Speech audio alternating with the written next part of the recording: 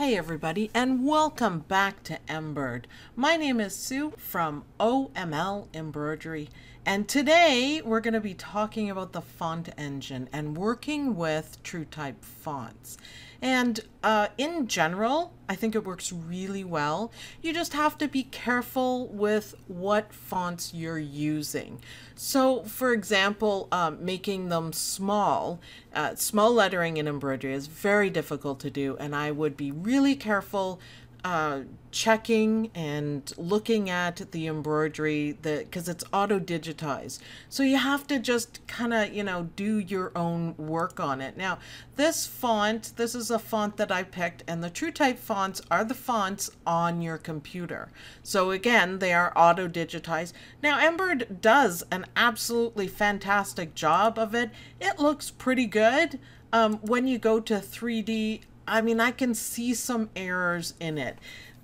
You could fix it up a little bit and change the angles, but what I'm talking about is, for example, the D. This isn't quite how it should be. See how they're all slanted? It would stitch out and be okay, but I'm really particular about lettering, so I wouldn't, I wouldn't use it on anything. See, the M is kind of messed up here, and this is the wrong angle. This, I don't know what's going on. This is satin stitches all the way down. So my only suggestion, see, it looks different when you pull it away. It's not very straight. My only suggestion is to really look at them before you use them. Now, let's compare that to a built-in font. Again, I'm just, pointing these things out. I have found some TTF fonts from the font engine that work fantastic. I'm just showing you the bad ones so you know what to look for. So let's look at this one, Embroidery. Let's look at this one and let's generate it. And just to show you the difference. Now that's much smaller, so let's make it a little bit bigger, pull it out, make it a little bit better, and then generate it. And to me, this one looks a lot better. Now, it was, again, digitized for embroidery. I mean, this is a special kind of font. Maybe it's actually supposed to look like that and you like it. If you like it, then use it. That's all I'm saying. But if you notice here, all the angles are nice and even and they're done properly. And see the difference between the M's. Again, I know it's a funny font, but it's all neat and tidy, and the connections are nice. These ones aren't too bad. But to me, this looks neater and tidier. And when you're going small, let's group this one, select it all, and look at this small, and it's kind of not good. Yeah, see, it won't go small. But you know what? It's really hard doing small lettering. That's not too bad. I'd probably like it a little bit better small than big. So when you're picking a TrueType font, there's a few things to look for. You can try whatever TrueType font you want. But I would look for angles in the satin stitches. Now you can edit them. You can do something like, for example, the O. Let's right click it. Let's go to the parameters. Let's put it to plain fill because it's getting kind of big. And let's just see if that fixes it a little bit. No, it doesn't. So I would say no to that. Sometimes it works and sometimes you can't see the angles, but this is a problem and this doesn't look right. So no for that one. It gives it a different look, so I guess you're okay. But what you're looking for is angles, the way, the widths and everything. And like this angle I don't like. It wouldn't look, it would also pull quite a bit. You can try changing the fill like I did. Sometimes that helps. You can try moving the size because maybe this one has a really good look at, a medium size, or smaller than we had it, or larger than we had it. So you can play around with size.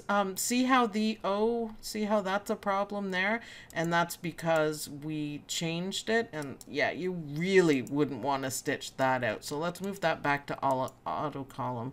And that looks better. See, now the O looks better at this size. Actually, a lot of them do. This isn't too bad. So you can see, you can make it better. But if you're picking, fonts that have void areas in the letters, that's really not going to work very well. You can, however, I've done it and it was fantastic, make them really large and change it to the fill stitch, but it's not going to work on satin stitches. So just kind of be careful what you're doing and kind of look and try to get the best look that you can. Font Engine is a resource. Like, look at all the fonts I have on my computer. I have tons of them. Look at all this. These are all built in. I do Photoshop quite a bit, so I have tons of fonts from there. And you can really get fancy with them. Just make sure the thicker ones like this would look much better than a thin one. I had pulled up a really thin one and I went, ooh, because it doesn't really know. It's trying to make a satin stitch on it, but the satin stitch, I think it's up here, it was... yeah, right here. Let's do this one. So let's do OML Embroidery. It looks cute like this, but wow, look at those satin stitches. That's not going to stitch out very nice. Now, mind you, that is a small font. It would actually look pretty cool with, say, a running stitch, but if you move this around and play around with it, yeah, see what happens? That makes a mess because it's still trying to do a satin stitch and it shouldn't be, and it won't even stitch out some of it. I mean, mind you, it's really small. So just kind of play around with it a little bit and do test stitch it because you don't really know how it's going to work. It might suit your needs, it might not, but test around. Fatter ones, thicker ones will work better than the thinner ones.